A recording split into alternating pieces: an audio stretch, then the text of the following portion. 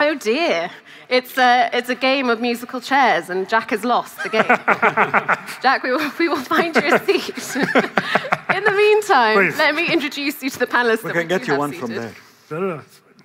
Oh, it's coming. We have here Omar Amajdoue, the CEO of Ride Ventures, Hanadi Al-Saleh from Agility, Fadi Gandor, Executive Chairman at Wanda Capital, Klaus Hommels, founder and chairman of Lakestar, also chair of the NATO Innovation Fund. And on the end, finally seated, we have Jack Selby, managing director at Teal Capital and managing partner of AZ VC. And actually, Jack, let's start with you now that you've managed to sit yourself down, because I think we should start with the lay of the land in terms of venture capital. And I find it really interesting that you've launched a new fund now after a kind of crazy few years. I think one panelist said to me earlier that we've left the drunken years of frothy tech valuations. We've had a slowdown. Is now the time for a new fund? Well, let's talk about those drunken years.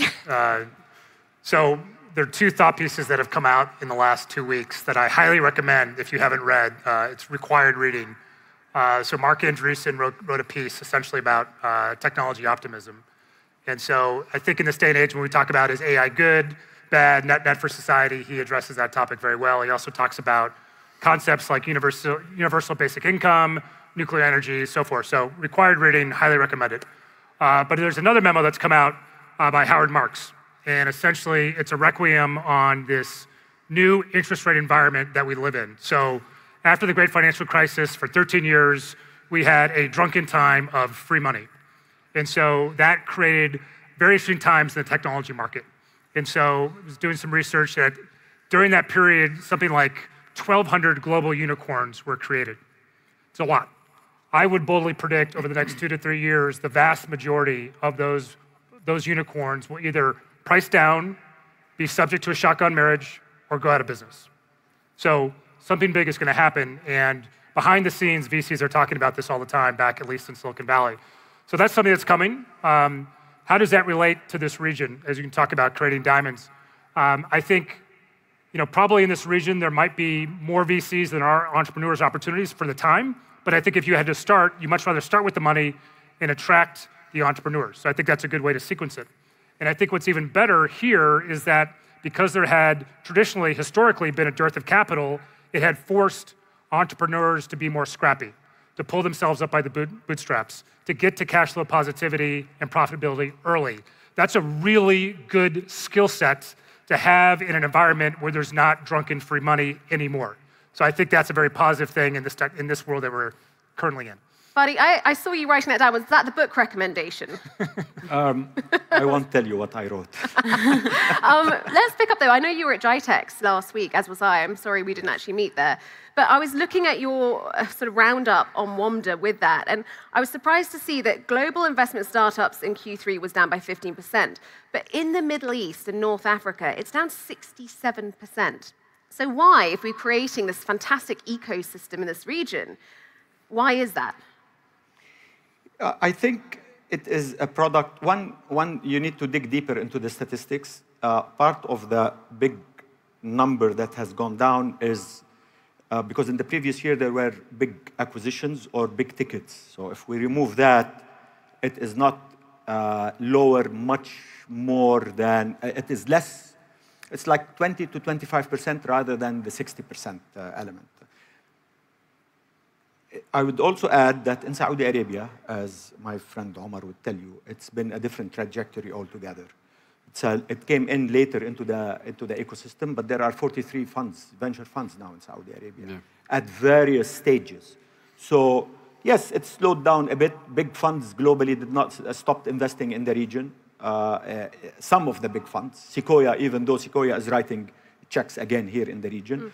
But I mean, we're not dissociated from the rest of the world, just to say that. I mean, we are part of the rest of the world. If the rest of the world slows down, we see a slower down here. So Hanadi, I'd like to drag you in here. I mean, your investment fund, your venture fund for Agility is much more focused than most. Yeah, I mean, from our perspective, we're a corporate venture arm. So a lot of the businesses that we look at and invest in are somehow synergistically related to our portfolio and operating businesses, which is largely trade, aviation, and infrastructure. So our focus is largely on businesses that are there to disrupt what we have, drive productivity, and is core to driving and enhancing these operations. So from our perspective, our capital is relatively consistent and constant. It's much more longer term.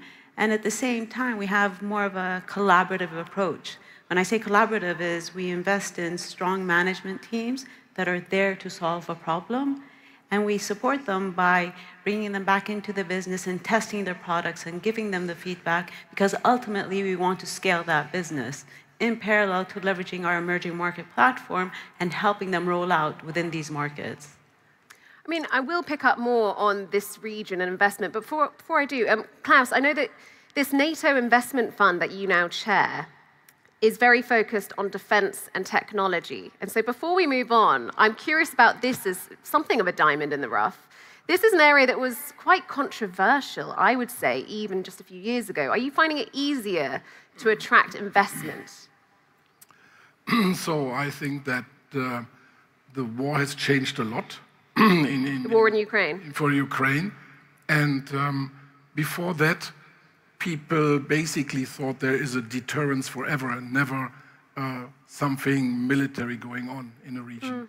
And with that having changed, there's a lot happening, meaning it is more socially accepted to start businesses, it is more socially accepted to finance them. And the NATO Innovation Fund was necessary because the normal VCs are not allowed to invest in dual-use companies, because as an LP you do have churches or charities, and then normally it is excluded from the use case. So that's why last year in summer the NATO decided to set up the first multi-country sovereign wealth fund, funded by the Ministries of Defense. But not of all of NATO, right? Not of all. 23 with Sweden joining 24. And the purpose is to invest in technologies that enhance the defense capacity of NATO. Omar, let's move to regional diamonds. I think you're going to tell me that Saudi Arabia is the place for startups, for investment right now. It's lovely to see so many people here at FII. I imagine you're seeing more venture capitalists and startups here throughout the year at the moment. How is it transforming? Yeah, that's an interesting story. But first, let me tell you that we started Raid Ventures back in 2015 as a CVC, as a corporate venture capital. And we pivoted later, so we'll wait for you to pivot with us later on. Inshallah. Saudi Arabia, it wasn't the case in 2018 at least, that Saudi Arabia is becoming the hub to the region. It used to be Dubai, Amman, and somehow Cairo. But I think because of the Vision 2030 initiatives has been kicked off in 2017, and the results has been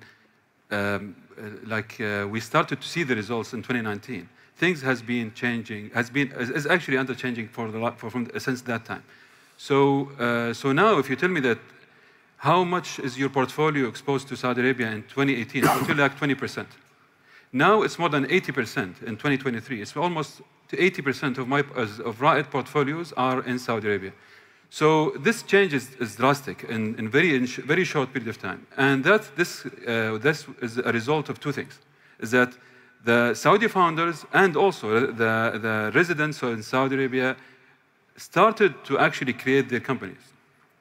And also number two is that there is like a movement now from Egypt, from many other countries around us, to Saudi Arabia to relocate and to establish their headquarters here. So this actually is creating a momentum now in Saudi Arabia in terms of the amount of pipeline that we are seeing from Saudi Arabia that is far, far more than anywhere in the region.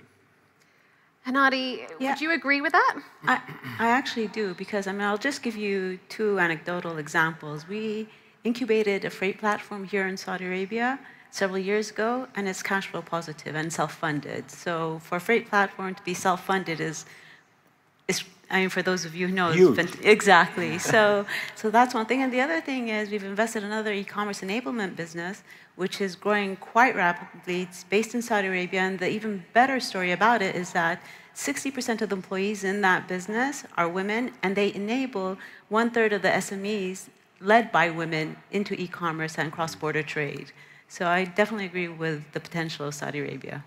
Fadi, I'm wondering whether you, as a Dubai man, will take umbrage with Saudi Arabia now being the hub. Is it? So I've been in business for 42 years. Most of it waiting for Saudi Arabia to open up. And when Saudi opened up, there was exponential growth. So by definition, Saudi Arabia is practically 50% of the GDP of the region, maybe a little bit less. And so when Saudi opens up, when Saudi liberalizes, when Saudi changes its laws and regulations, when Saudi has a vision 2030, when Saudi is seeing what you see now, it drags the whole region with it.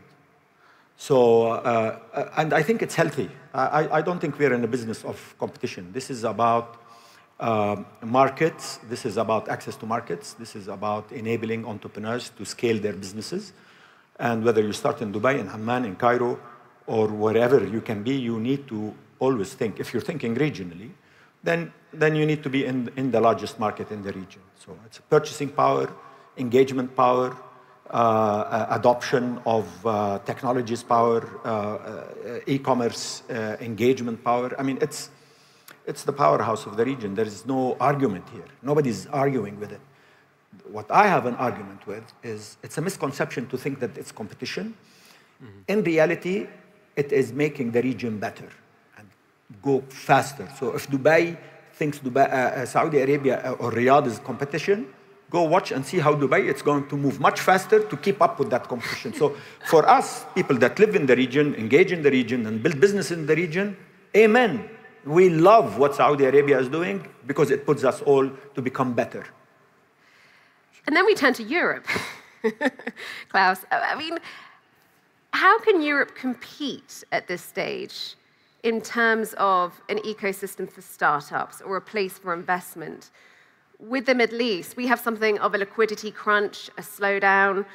Talk to us about Europe's position as a tech hub. And of course, it's pretty disparate. We have lots of tech hubs. Yeah, look, the first thing is we need to start marketing ourselves.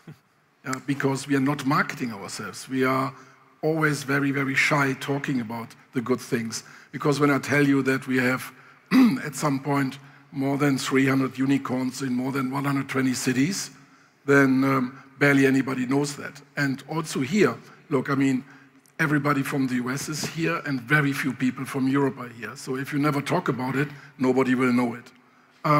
There has changed a lot in the ecosystem in the sense that the university has taken a very different stance. So before, when you compare it to the US, in the US, universities are private. So you need to market yourself in order to get the alumni money. And you market yourself by having great startups. In Europe, 1st of January, Kashing, 1.5 billion from the state to the university. So the university was never looking and managing technology, and in the sense that they make a commercializable economy out of it. And that changed 5 years back when they, out of a vanity for science, employed American professors. And the American professor said, I want to have equity in the startup of my institute. And at that moment, we had a huge drag from all the universities into commercializable science that hadn't happened before. So the companies have changed completely. So it's not the 2000s when we had the copycat nation. That was out of the sheer necessity that no technology people founded companies, so business people had to do that. Now technology people found companies. So the universities are brilliant, but again, they can't market themselves. The European politicians don't market the region. No, we're good at regulating, though. Yeah, look, the regulation, you have it everywhere. Yeah, you have everywhere regulation. But look, you need to, there would be easy to talk about the good things. And I think there's one thing that could unleash a lot, which is more the fact that we are way more cautious in allocating money to the asset class. If you think about pension funds in the US, they allocate 15% of their assets into venture, according to the endowment model. In Europe, 0.02%. So basically, we do have like a shortage of money that, as Jack said, if you start with money, you will create a lot of follow-on. And the lack of money basically is still holding the potential of the ecosystem significantly down. Well, let's bring Jack in there, because I think what you were describing there, the power of universities and funding, is pretty much describing Silicon Valley however many years ago. Quickly add, when you want to add that question, you can see that this is not a singular observation. So Sequoia set up an office, Andreessen set up an office. So there is this tipping point in Europe right now. So, and that has been recognized by the international VC funds so that they come over. And you do a lot of, with your different vehicles, a lot of investments into Europe as well. You have swapped, though, Silicon Valley, really, for Paradise Valley in Arizona. Does that spell the end of Silicon Valley? Do you think we are seeing a shift, particularly in the US, a more sort of democratized situation for tech and investment? So the demise of Silicon Valley has been talked about a long time. And we love to talk about the demise of Silicon Valley. So California is a great place. Envy. It's a very onerous tax regime, at least for us Americans. So a lot of people have incentives to get out of California. And I think the pandemic, what happened during the pandemic is, so I think if you're a young person that's graduated from Stanford and you have a tech idea, you still have to do the pilgrimage up and down Sand Hill Road. That's never going to change because you can't move Stanford. What you can change is that if you're a serial entrepreneur and you've already made money for one of the Sand Hill VCs and you're living in a shoebox in Menlo Park that costs $4 million for 2,000 square feet, you probably, you look at your wife, you look at your family and say, listen, throw a dart at the map. We can literally move anywhere in the US. We can move to Riyadh. We can move to Dubai, move anywhere in the world, and you can save an incredible amount of money. And so, because human capital is mobile. And so I moved to Arizona after we sold PayPal because, again, I wanted to get out of the onerous tax regime of California. And so Arizona's been booming. Texas is booming. South Florida's been booming. And I think that's just going to continue because human capital is mobile. And the only reason why Silicon Valley in the early stages is staying there is because if you're a young graduate from Stanford, again, you still have to do that pilgrimage up and down Sand Hill Road. Well, we only have just under 7 minutes. So I'm going to give you each one opportunity. What pressure has created what diamond for each of you in the last few years? Omar. Yeah, so hard times that entrepreneurs are facing are results of several forces, like regulatory forces, market adoption forces, funding forces, funding challenges. So founders of technology startups are facing many, many challenges in their life. But I think maybe we can zoom in into one of the pattern of the challenges in the last 2 years, especially in the region, which is fast growth for the wrong reasons. So what do you mean? So when you decide to scale a company, this company needs to have a product that people love. And this wasn't really the case in 2021, unfortunately, because as Fadi mentioned, people used to really raise massive amount of money with also massive valuations, without really having product market fit in the ground. So that created like a massive gap between what the company can do and what the amount of money that they have and the valuation they have. So I can blame hard times that came to so many founders that are facing now here these days is actually from the boards and from the founders and from the VCs who are visiting these companies. The pressure that they created to really cope up with the valuation they decided to put in this company was actually the wrong pressure. They need actually to have less amount of money. They need to have figure out the product market fit first of their product that they're building, and then after that they need to start scaling and raising big amount of money so that they can scale this health unit economics they have. So this has actually created an unpleasant situation in 2023 for many of the portfolio companies. But we have also great outcomes of that, and I can tell you about after my colleagues. Nadi, what diamonds have emerged for you? I think from our perspective, when we align sort of the ESG lens with our venture investing and thinking about our operating portfolio, which is largely based on trade and logistics, that created various opportunities in diamonds. What I mean is, when you think about logistics, it generates around 24% of the global emissions. Some of the investments we've seen and we've invested in, whether it's EV vehicles in Europe, whether EV vehicles in in the US or infrastructure for charging stations, and looking at these companies and applying them within our own value chain, we see the alignment of profitability and sustainability come out at the same time. Buddy. You know, building being an investor is the later stage of my career. So as an entrepreneur, and as I was growing up building businesses, I can tell you that the harder the times, the more innovative we became, the better company we became, the more aligned we had. So the more money we had, the lazier we became, much lazier. So, and this is a message to all entrepreneurs. At the end of the day, businesses are built to become profitable, not to grow exponentially at any cost. So innovation happens in the worst of times, I think, because the pressure gets you to think how to solve problems with the least amount of resources. And that's when you are going to be very creative. Opportunity in crisis. I love it. Klaus? You bet. Look, it's pretty much the same what Hadi said. If you look at it at an abstract view, you can go to the years 2000 to 2004 or the financial crisis. Whenever there was a shortage of money and a depressed mood in the market, the best companies were built because of the fact that you had to be more scrappy and more innovative and use technique or technology for the progress sake. So I'm optimistic that in the counterintuitivity of the human nature, this is the right time to invest, because currently a lot of entrepreneurs are very, very thoughtful with their resources and with the energy they put in technology rather than solving problems with money. Jack, is this when then the environment that these two describe, is this when the next PayPal emerges? It is. And I'll come back to that in a second. But to finish on that Howard Marks comment that I made earlier, I think all investors have to reframe how they think about investments. Every investment. Because when your hurdle rate is 0 versus 5%, or maybe it's going to 6 or 7, that's vastly different. So how is that good? So if you're trying to give money, it's a much better time. If you're trying to take money, much harder time. And so for us that are giving the money, what makes this environment so much better is that during that 13 years after the great financial crisis, there were so many fake entrepreneurs. Everyone wanted to become a millionaire kind of game being played. And so our job was that much harder, because how did you figure out who was fake and who was real? Good news, at 5%, 6% interest rates, that herd has been culled. And so that is kind of the creating of the diamonds, if you will. Lovely. Final word.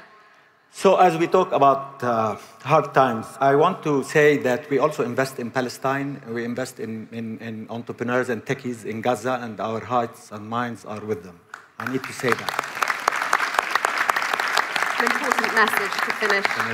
Something? Omar? So today we are actually, just to resonate to the pressure creates diamonds, today we are announcing Noon Academy 41 million round, Series B. But the story, I hope that Mohammed Dalan is here. The story of this company is actually horrific. So the founders really created, it's an EdTech, education technology. And we can have like a zoom in later on, but they were about to die several times in their lives. So that's a great achievement for them to reach this time. Thank you so much to all of these panelists. I wish we had an hour. We could talk forever. Thank you to you all.